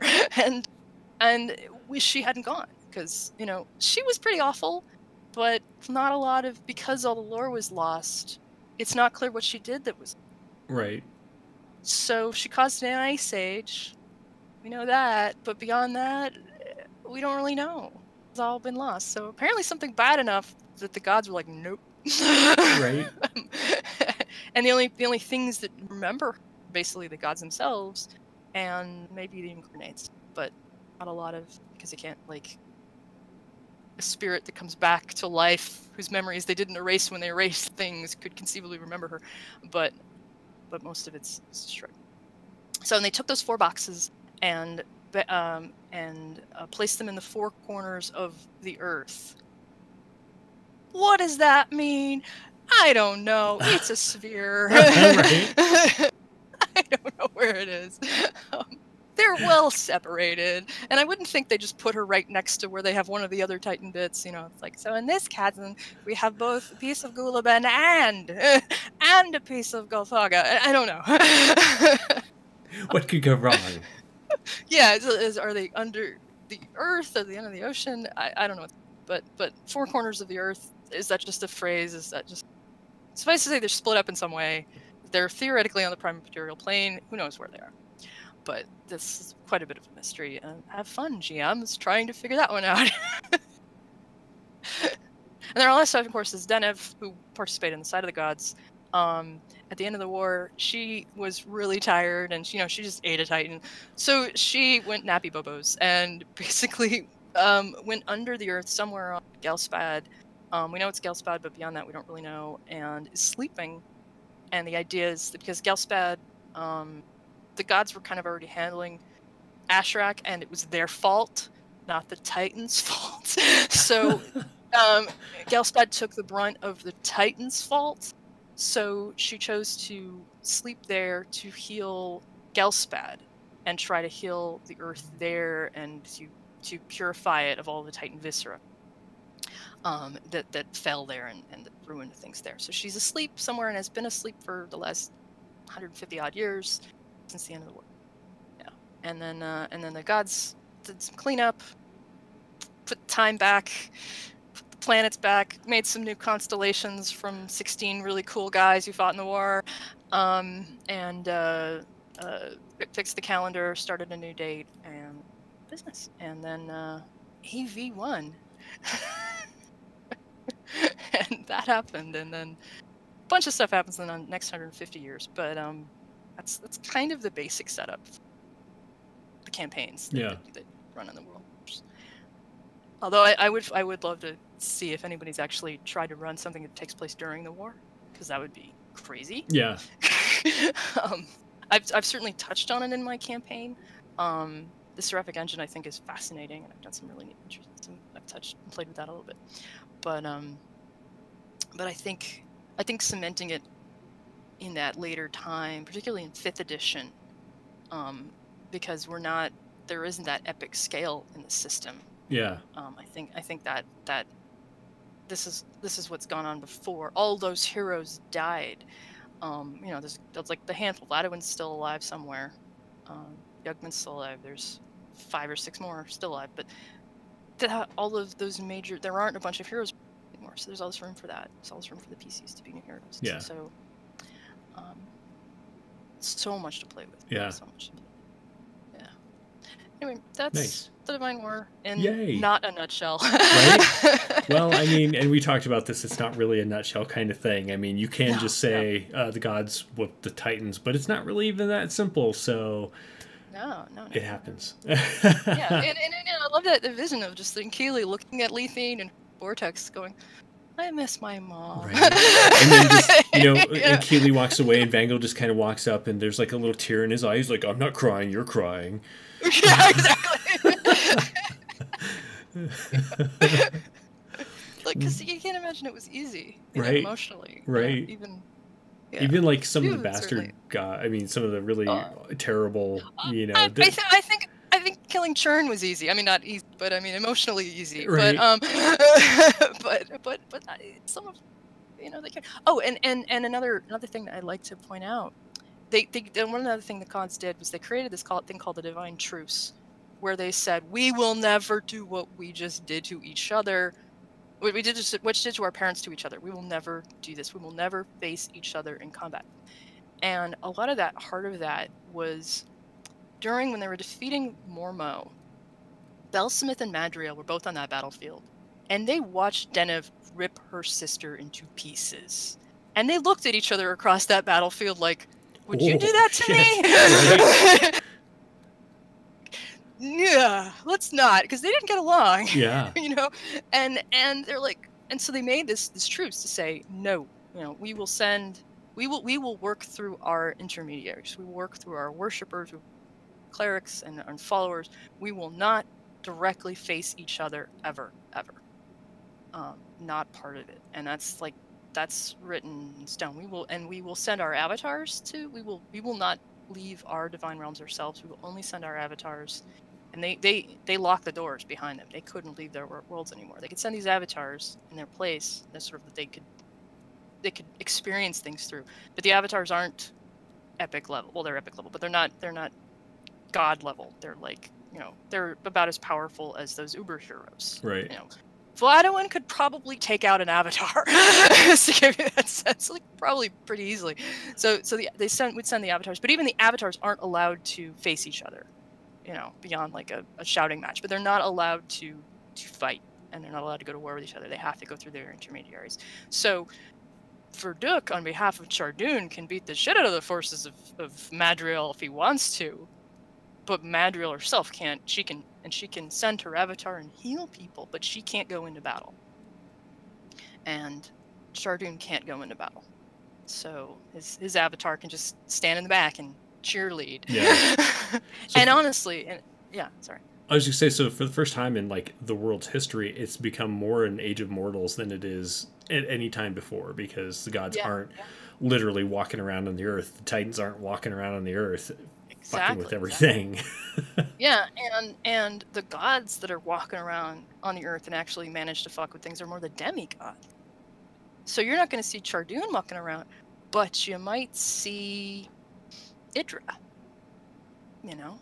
or you might see Arias or Dundari, or Namorga, the god of death. And so you're much more likely to see them putting their fingers in things than the major gods. And also the major gods are busy doing all the things the Titans used to do to make the cosmos run. So there was something Mesos did. Yeah, you mean this shit doesn't just run itself? Yeah, so theoretically the Titans did something to make everything work. Yeah. And Deneb's sleeping, so she's not doing it right now. And so it's up to the 8 victor gods to make the trains run on time. So theoretically they're busy with their divine realms. They're busy making the clocks work, or whatever it is they do. They're answering their prayers and stuff, but they can't going to every, you know, battle and every wedding anymore. so they're not as day-to-day involved as they were. And they're certainly not stomping around the planet. Yeah. So yeah. So, you know, make with that what you will. And then also, you know, a little better mapping to, like, easing off the gods for 5th edition. Yeah. And 5th edition does not line up. And, you know, my argument is, or my intent is to fuse these two worlds, fuse these two storylines together into one, you know, maintaining as much of non-contradictory information from the original canon and lore, merging it with the new stuff that's come in a sensible way. Yeah. And which is a challenge, which is a huge challenge. You know, we had contradictory stuff just within the lore itself when we were writing Vigilant. And then to add in concepts like oh, they fight the Ratmen, and oh wait, no, the Ratmen are good guys now. What? How does this work? Okay, some of them are good guys. Good guys. It's like, so you have to, they're gonna explain all that. So that's been one of my intentions with when in so much as I have any say in any of this, and I'm, you know, I look to Travis to lead this, but and to Rich Thomas to lead this, but to just be like, okay, how can we keep the old lore, at least the good old lore that isn't nonsensical gibberish, which most of it's good, and merge that with all these great, phenomenal ideas coming in from our new creators and from the fans and from the other freelance creators. Yeah. I'm a freelance creator, so there's so many of us out there working for Vault and just putting out new materials. There's something new on the Vault, I think, every month. So it's mind-blowingly awesome. Yeah. 3 years ago, it's like, oh, it's practically dead, you know, and it was dead, and then it was like it came back, and then like the player guide, and then it was it, and it was like, oh, I guess I'm not doing anything, and then you know, and then over the last couple of years, it's just exploded. And just have so much now. It's definitely been my favorite thing to show up in 5th edition, just because, I mean, you know, the Forgotten Realms and all of that, they're fun. I love Scarred Lands, so it's just awesome to see it come back and thrive. So I don't know. Faerun's boring. Faerun's boring. I don't know. It can be. Yeah. Like, I don't know the lore as well. I know, and I know. I know Greyhawk pretty good, but those are the two that I know what all of Faerun, and it's those are the cliche D&D settings, you know. Yeah, it's definitely a very, very stereotype. Yeah, and it's like orcs are bad. Fran says, "Where's the blood?" Yeah, there's the ocean of blood. Yeah. Why are orcs bad? I want to play one, you know. and like, yeah, let's be more interesting. Yeah. So, anyway. Well, so we will wrap this one up. Join us ideally next Friday. We'll find out. I'm gonna start scraping the bottom of. I've got maybe. I'm not sure what to talk about next. I've got a couple ideas. The races. Yeah, and there's some other history stuff or plot point stuff, and we'll talk about it. Yeah. But, we can just... Sarah, tell us about. Oh, go ahead. Yeah, and also, if people have questions, we could even do like answer questions. Absolutely. Do a Q&A, an AMA. Yeah. So, Sarah, tell us about yourself and where to find you on the internet. I am Sarah Stewart. I am a Scarred Lands lore master. I wrote the Scarred Lands novel Vigilant, Book 1 through Shadows and Dreams, found on Drive-Thru Fiction. I also have several titles in the Story Scene Vault, including That's Vigilant. Co-wrote that with my wonderful wife, Fran. Although I'm the lore master, she's just the editor. We did the calendar for Scarred Lands is also in the Story Scene Vault, and Vigil Watch, not Vigil Watch, sorry. Vigil Training Mission Maritime Patrol. Oh boy, what a bloody ordeal, is out on that. And actually, I did discover recently that, and I was like, I had an awe moment earlier this week when I picked up Vigil Watch, the first book. Saw that Fran and I had a thank you.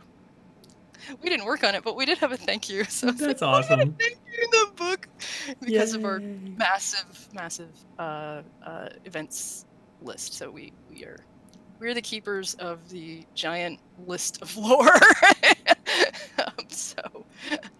There you go. And I am one of the few individuals on the planet who's read every effing Scarlands book. Yay! Awesome. And I'm Jeremy Hochhalter. You can find me on Twitter at WHPubs or on Facebook, also facebook.com WHPubs. Here on Twitch is WH Publications, obviously, or you can go to whpublications.com to follow the blog and see what new publications are coming out. I have so many things in the works, and it's like one of those things I'm just like, throw a dart and see what I'm going to work on today, because focus is not a thing right now for some reason. No.